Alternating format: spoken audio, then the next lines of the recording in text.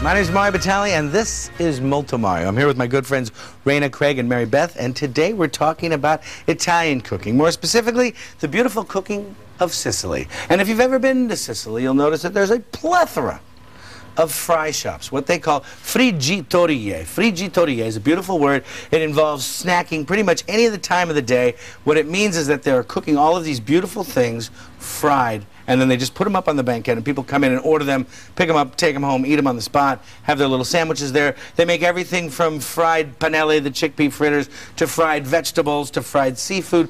The whole thing is an exquisite expression of the southern Italian culture, as mostly exemplified by the beautiful island of Sicily, but probably the king ingredient, the most important thing, the capolavoro, Beethoven's 9th or 8th or 5th, is arancine. These beautiful fried rice balls are exactly everything that you want to talk about when you're talking about Sicilian culture and Sicilian food, and they are easy to make, fun to make, so much that you can get the whole family involved. So, being rice balls, the first thing we have to make or deal with is something called rice. We're using short grain rice. This is the same arboreal rice that they use in the north to make all of their risotti. And in fact, when the Arabs brought rice and first introduced it to the Sicilian culture in the 8th or 9th century, it was actually cultivated there up until the middle of the 18th century. And what happened, for some reason, and we do not know, is it dried up a little bit in Sicily, because when you're cultivating rice, you really need to have a wet, kind of a boggy ground where the rice paddies can float, and then when you harvest it, they go in and they actually knead through the water and pick all the rice out. At this point, Sicily is somewhat arid, and there's absolutely no more culture of growing rice. That doesn't mean that they can't eat it, though, and in fact, there's still a huge rice culture in Sicily, although not so much anymore about the risotto. It's more about these rice balls, and then also using it in something called timballo di riso.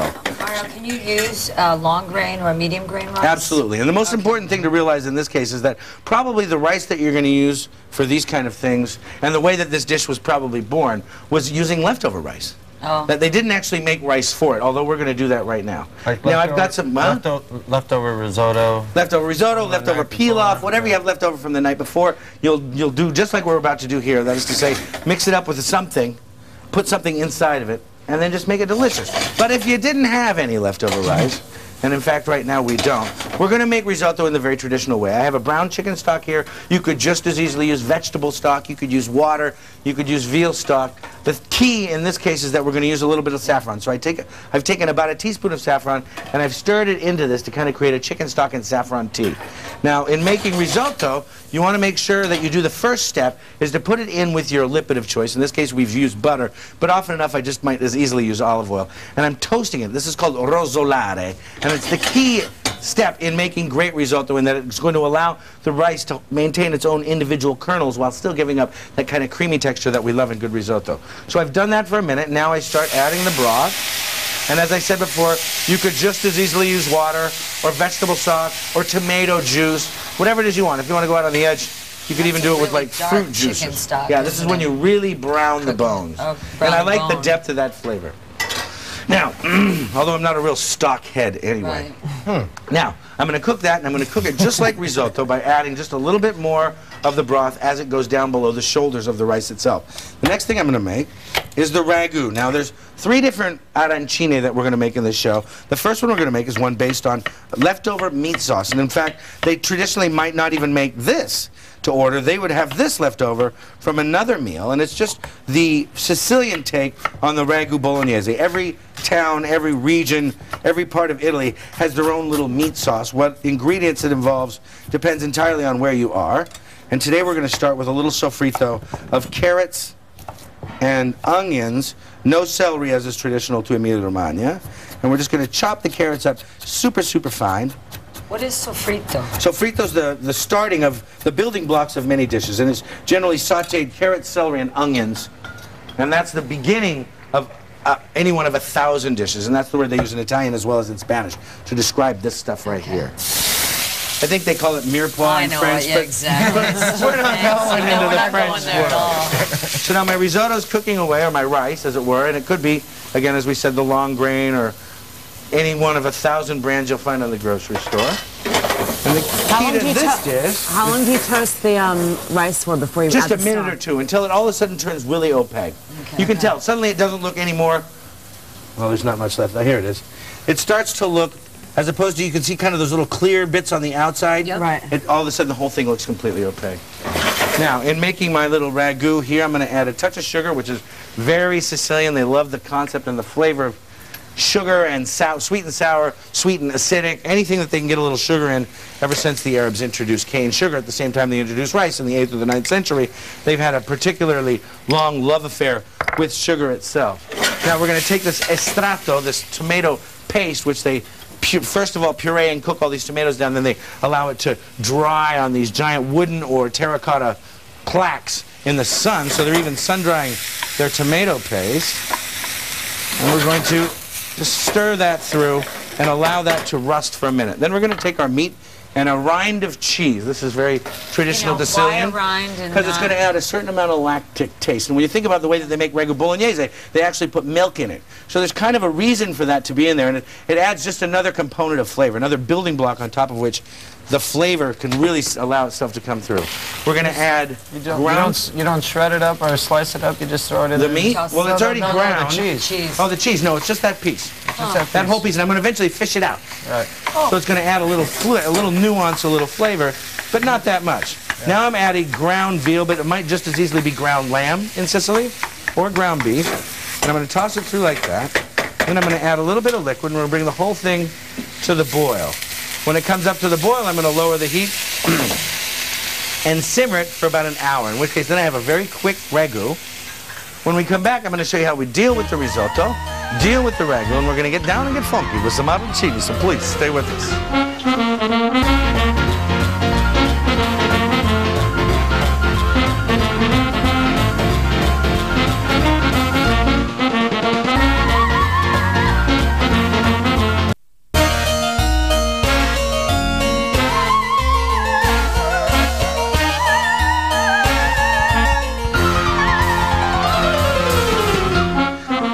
Welcome back. Now, as you can see, I've got my beautiful ragu. It's cooked, it's simmered, we've allowed it to cool. I've got my risotto rice cooked. The liquid is completely removed from it. We haven't tried to maintain it or mantecare by adding any cheese or extra broth at the last second or butter.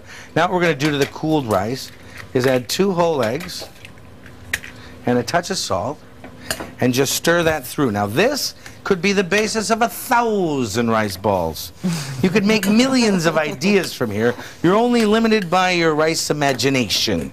And the trick here is to understand that you want to be able to seal whatever it is. And you may find that they're actually just plain. Sometimes they'll just make arancine with di riso, of rice. And you'll find that they're just fried balls. But we're not going to go there. We're going to make them together. So each one of us is going to, that's right, roll up your sleeves, Greg. Exactly what it looks like we're getting serious. Exactly. Here's a little plunder of rice, and then another for you, and there we go. And then I'll do one right over here. And the trick here is to figure out what you're going to put in it. In this case, we're going to put a little ragu. So here, what you want to do is flatten it out like that. Right?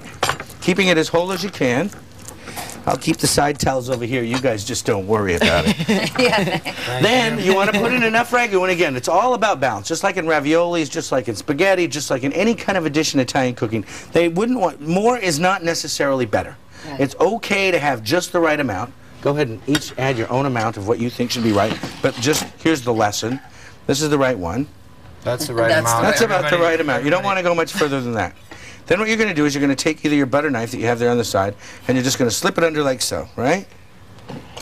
You're going to have to, you know, we need these before the 20 seconds. Okay, All right. That's how we do it in the kitchen at the restaurant. That's very nice. I applaud your thoroughness. Yeah, right. But can we make a couple more quickly? So then what you want to do is you want to slide your hand under like this, right? And don't worry, it doesn't have to be a complete sheet, because now, because we're blessed with our perfect opposing thumb here, we're going to close this. It's all right. You're just going to form it. You know what? You put too much ragu in there, didn't you? Yeah. He got a little ugly in the ragu department. Well, just like making a meatball, that's basically. right. Make a meatball, but make sure that if it's too if there's ragu sticking on the it's too outside, much. Look at that. That's not going to work. All right, well, you're supposed to a good shot. Here's what we were hoping it would look like, Like right? right in here, That's right, closing exactly, down? perfect. Now I just got close it. Look at that mess I've got. Come on now, Craigie. Here's just the poster child for an arancino that needs help. So then what we're going to do is we're going to dredge them in a little bit of egg white and a little bit of fresh breadcrumbs. Penalty box for Craig. Sorry. Can you do me a favor and quit laughing at me? I'm not laughing. I'm the only one You're not laughing Here, with drop me. it in. I'll dredge. We're Okay. good. We're good. Drop it in. And these are pretty nice size. These are bigger than your regular Average. size. Mondo. You're not taking mine? I'm going to take yours. I'm going to still take yours good. to the hospital. It's going to be fine.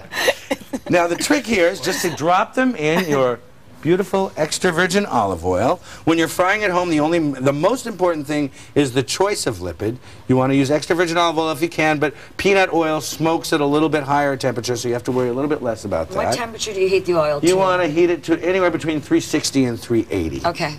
But, you know, if you're going to add some stuff, you're going to see that the temperature is going to lower Correct. as we drop the things into it. So I'm going to drop the 3 good ones in. Go ahead. Hand me yours. No, I'm going to show you. It's going to work. It's going to work. Watch this. This just goes to show you that it doesn't have to be all Perfect. so darn exact. You're the This one whole who's thing. always telling me, Exactly. just make it any way you Make want it any way you want, and you watch. Yours is probably going to Exactly. turn out So to be I put a little the new way they do it in Sicily. Hey, I saw that American guy with a fabulous blouse on the other day. He created the most amazing innovation. Stop. All right. So now we dust off our fingers, and we prepare for the second ones. Now the next ones are going to have another traditional filling. We're going to allow the rice to be as it is for right now, but the filling takes red onions and anchovies or sardines. Canned anchovies are absolutely acceptable. I like to buy the salted ones and then rinse them off. But the key first is to add something that's going to bring even a little bit more sweetness to it. Why And do you like the salted ones? the salted ones seem to me to taste a little bit more like the real fish, Okay. as opposed to the ones in the can. The can Sure. tends to taste a little bit like old oil. Right. And that's not bad. I mean, you know, I think the reason that Americans are afraid of anchovies is because they've had bad ones at pizzerias all this time, and there's not much they can do to help themselves but to think bad things about it, because it's Right. just this salt pit. Right. But the ones that are salted, when you rinse them and soak them in a little bit of milk or a little bit of water, Tastes fresh. they taste delicious. Cool. And you're going to think to yourself, gee, that doesn't taste as bad as I expected. And in fact, in the right amount, sometimes you don't even notice that it's really that fishy. It's kind of like that fish sauce that they use in Thai cooking, that Right. nam pla stuff. Right. If you smell it, it smells like a rotting graveyard of fish. But if you use the right amount in a salad, it's absolutely perfect. And that's really what that's all about. Now, I have some more rice that I cooked, cooled, and I'm going to add 2 eggs. Did you cook that rice the same way as the last? Exactly the same way, but I cooked it just a little bit less. And you can see that it looks like there are separated, the granules are a little bit more separated. It's not so sticky. So I didn't cook it all the way down to the way it was. But I have allowed it to cool because you don't want to add anything like this to it. You're just putting before the it's yolks cooled. in there? I put in 2 whole eggs, 2 yolks, and a cup of grated pecorino. I'm going to stir that around. When we come back, I'll show you how we bring that together, as well as this beautiful anchovy onion combo, and we'll be able to taste our beautiful arancine, including the new one. So please, stay with us.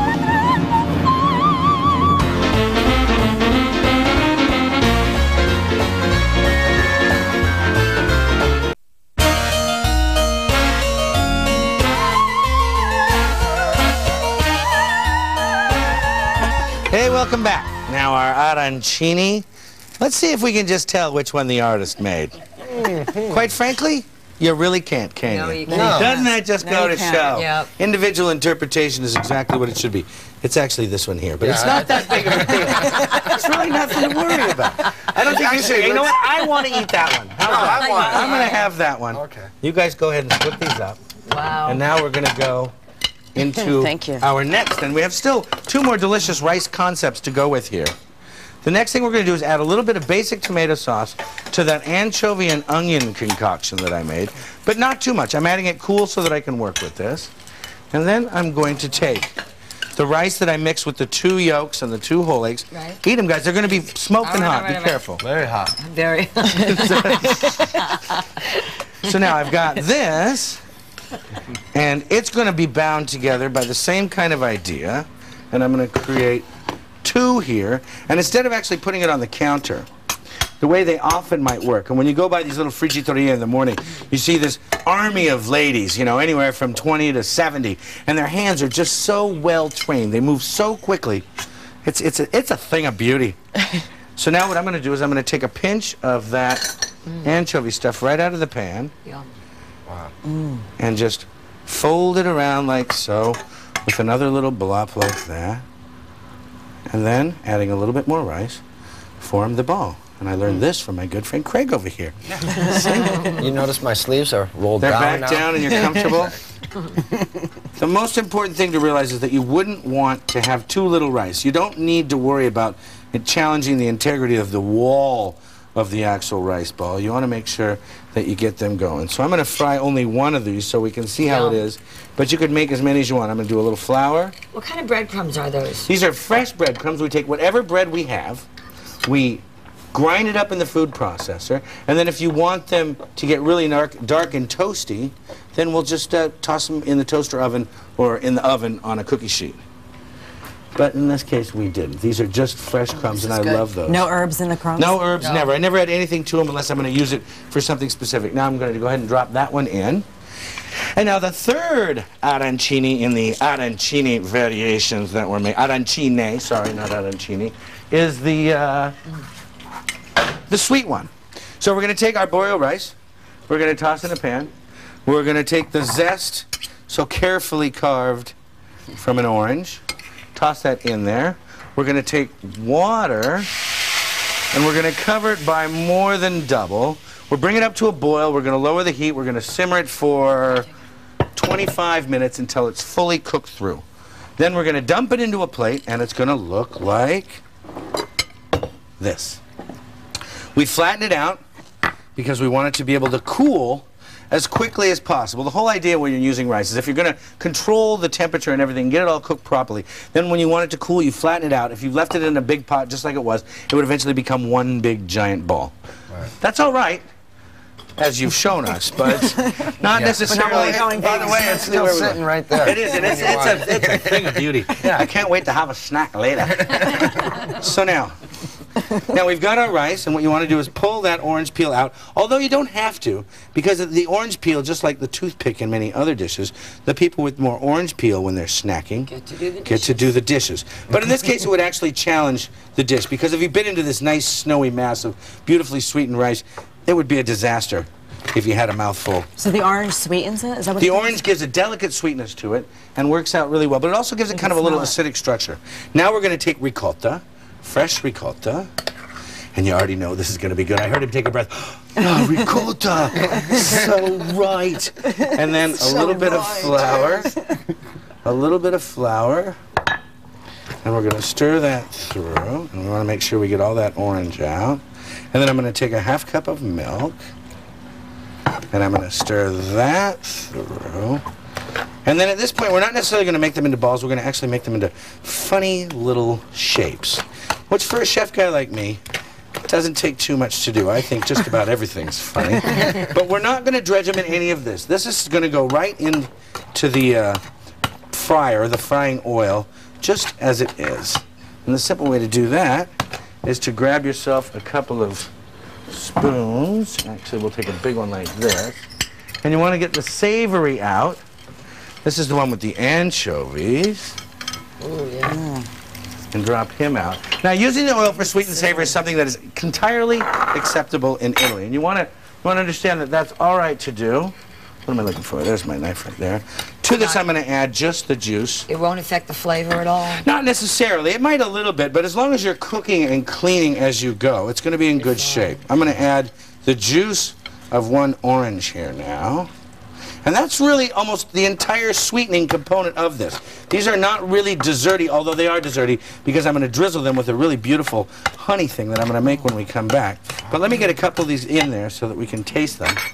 And the way that you do that is you just take the spoon like so, bring it to the oil, and then drop it in. Same here again. When we come back, I'll show you how we finish these sweet little fritters up, so please, stay with us.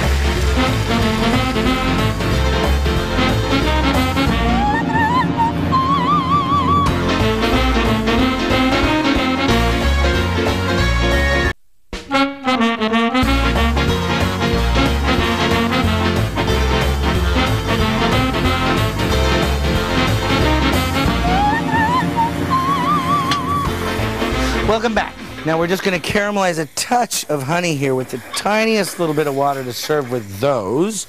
But first we have to carve our beautiful sardine fritter, or anchovy, I'm sorry. And look at that. Wow. Oh, unctuous is the word we're looking for here.